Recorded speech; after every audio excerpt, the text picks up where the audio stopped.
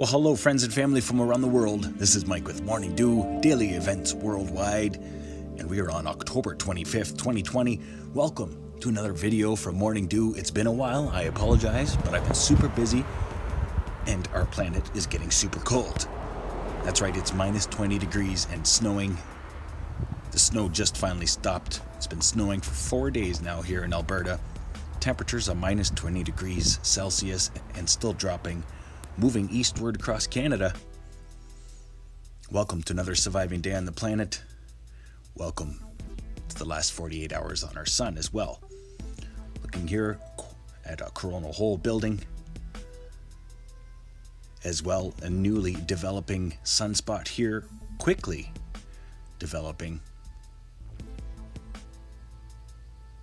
Other than that, still looking at that CME that spat away. These are incoming images.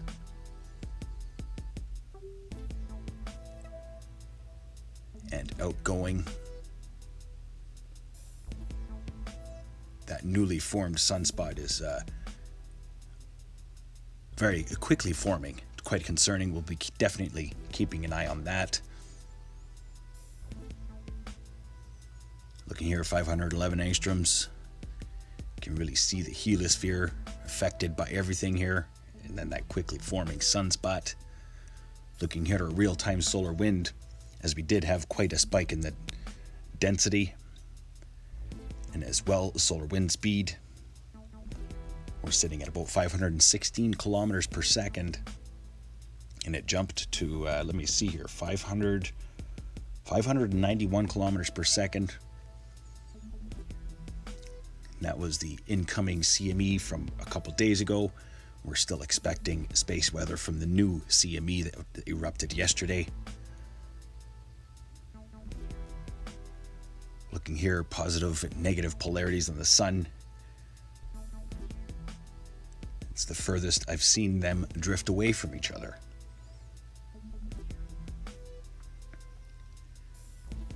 You can see the phi angle flipped right away as well. And density bunches increased as well during this small space weather event. Looking here at our space weather, annual space weather prediction, and we are the little green dot on the right hand side of that spiral. All the space weather that is incoming right now, coronal hole wind speed, and then the plasma charges. And lots of activity on the backside of the sun coming around. So stay safe, stay aware and prepared. Our sun is not done yet. Well, obviously it's not done. But looking here at the Schumann resonance for today, a low power of 13, and has been just a low humming for the last few days. Quality power of 9.4, frequency of 8.06 hertz. Looking here at the last 24 hours for earthquakes. Believe it or not, this is the last 24 hours. It's been very busy. Planetary alignments, which I've been talking about for the last year or so. We've been expecting this uptick and expecting the anomalies in the weather. So most recent here, 3.8, the Sandpoint, Alaska. So that is still aftershocks after the large 7.5 last week. And as well, Canada reporting Northwest Territories a 4.0 and a 4.7 yesterday. West Coast shaking today, 3.4 reported on the coast of Oregon. And as well, Stanley, Idaho with a 3.4 and a 2.5. And it is pretty quiet today across Los Angeles. Largest being a 2.6 reported. Rare here, 2.8 reported, Sparta, North Carolina. As well, 5.1 here, Buenos Aires, Mexico, 4.4 reported as well. Puerto Rico, earthquake swarm kind of calming down. Looking through South America, 4.1 reported here in Arica, Chile at 137 kilometer depth. Quiet across the African plate, Northern Arabia plate here reporting a 5.0. And as well, Italy, Mount Etna has been busy. 4.4 reported just southeast of Etna. Southeast Asia here, 4.7 in China, 5.4 here in Kuala, Indonesia, and as well Luwak, Indonesia. 5.2 reported here, Vanuatu. Tonga region with a 5.9, that is the largest in the last 24 hours. And here is the deepest the last 24 hours at 4.5, Japan region. So that is the last 24 hours, very busy. And as well, all these rare earthquakes happening now in Hawaii, Pahala, Mauna Loa, getting ready to erupt. This is the last 7 days for earthquakes around the world. A lot of deep earthquakes. Looking at that large 7.5 in Alaska with many, many aftershocks resonating across the planet.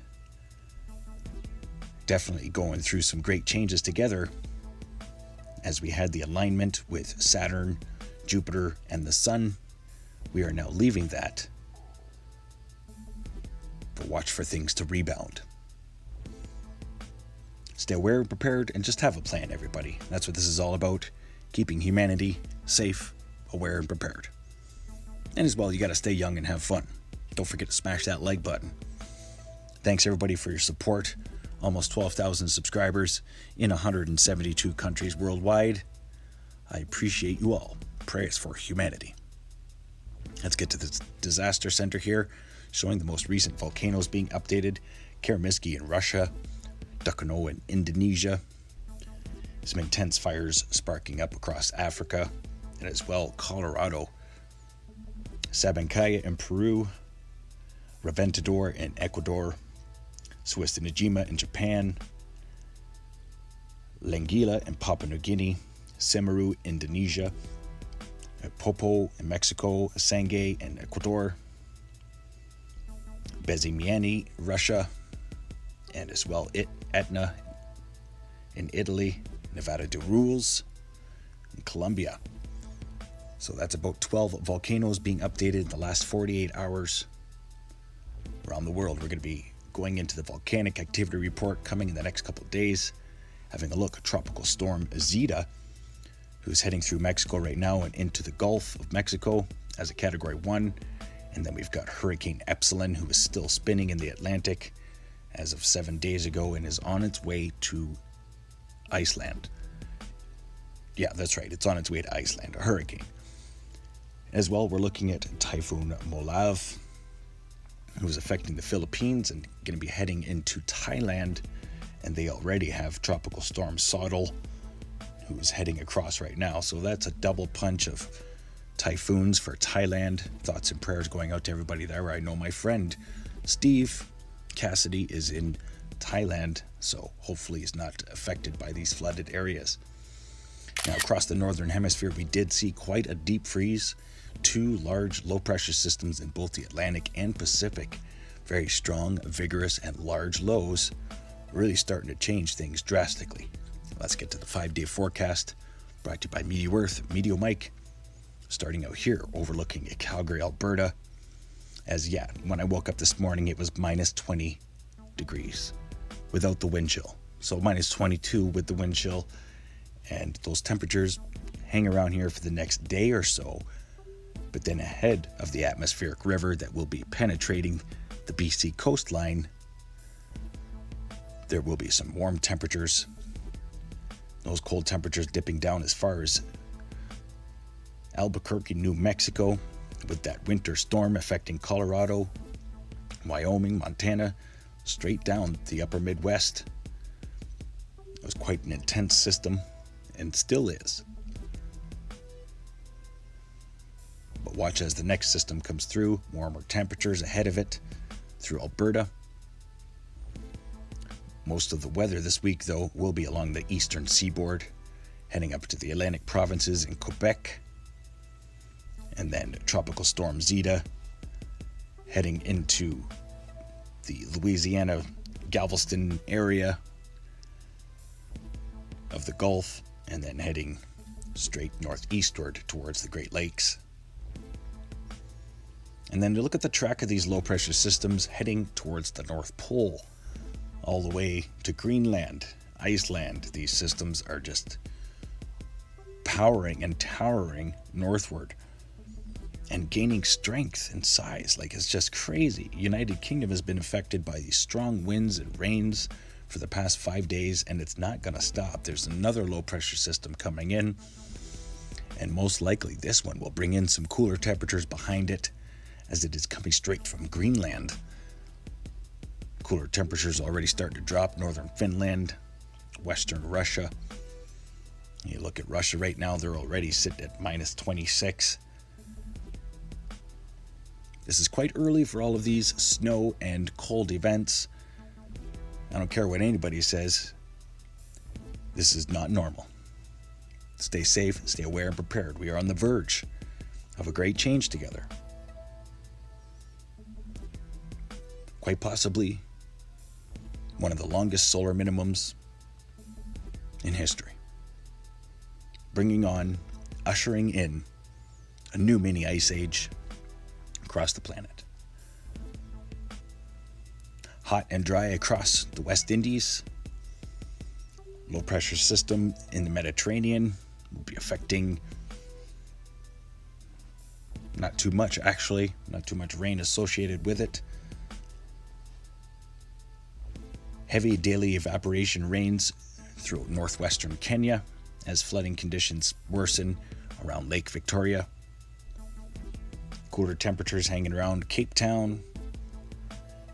And then watch for intense storms straight across South America, Paraguay, Uruguay, Bolivia, Buenos Aires, Sao Paulo.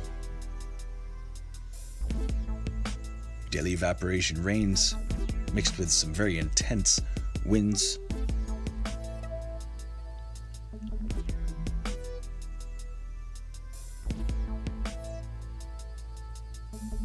Leave you here looking at the northern hemisphere versus the southern, as things are dramatically changing.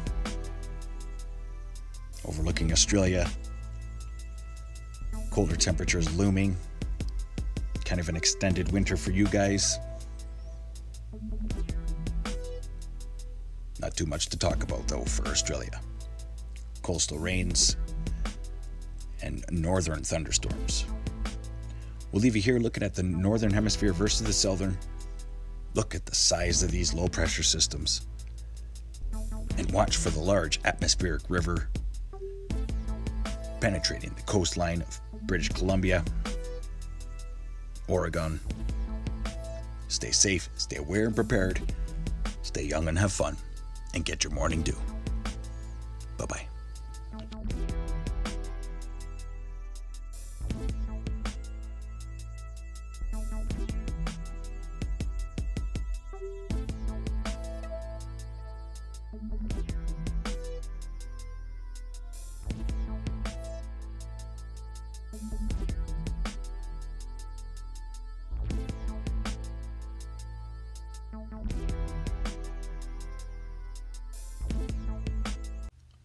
And don't forget to check out dailyeventsworldwide.com, where you can get all the latest news and events and share your photos and videos. If you enjoyed today's video, please hit that like button, subscribe, share with your friends and family from across the world.